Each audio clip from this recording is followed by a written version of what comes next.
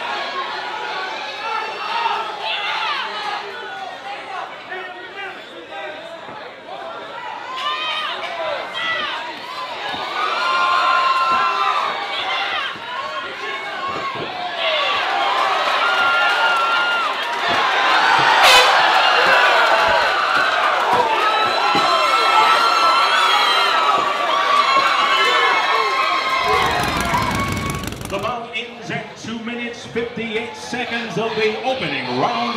We have a tap out. Your winner by submission via leg lock, Lonnie.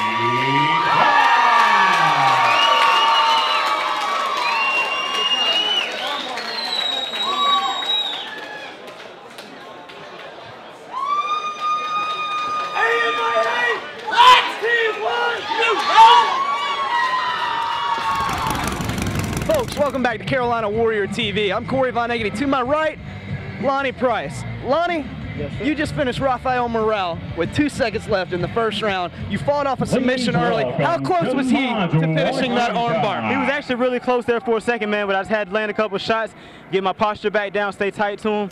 And then once I got my arm out, I knew it was on. I hear you, man. You stayed calm the whole time, and I'm going to be honest with you. I was worried for a second. I was watching. I was like, oh, no, man, I don't know if he's going to fight out. But you stayed strong, you hit good position, and you fought out of it. Walk me through the heel hook. Man, well, the heel hook and the leg lock, man, are two of my favorite submissions. It's just a lot of times when guys are sweaty, you can't get it. So I knew we weren't really sweating too much right there. And in the first round, I was like, he gave me the leg. I might as well go for it and see what happens.